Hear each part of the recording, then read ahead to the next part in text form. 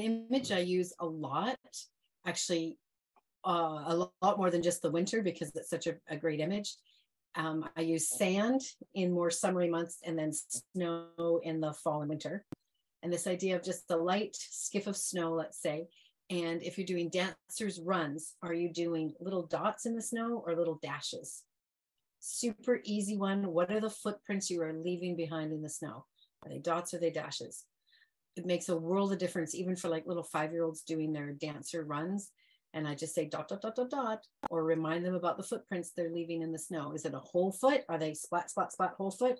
No, it's like little dots. They could look like they were deer that had done runs, or little reindeer if you want to be a bit more Christmassy. Okay, so dots or dashes, footprints in the snow.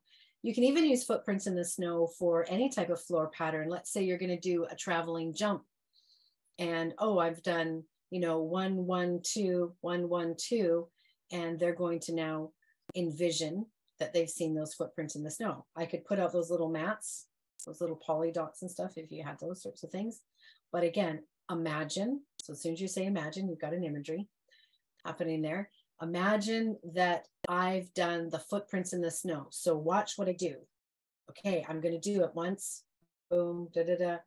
Okay, do you see them? Do you see those footprints in the snow? Using their imagination. Okay, I'll do them one more time. I'll try to go right in my same footprints. And then I want you to do the same thing. Can you go in my footprints? Keep in mind, you're bigger and taller than many of your students. Depends if we're talking about teenagers, but if we're talking with children, you're probably bigger and taller. So make sure you do the travel the size that's appropriate for them.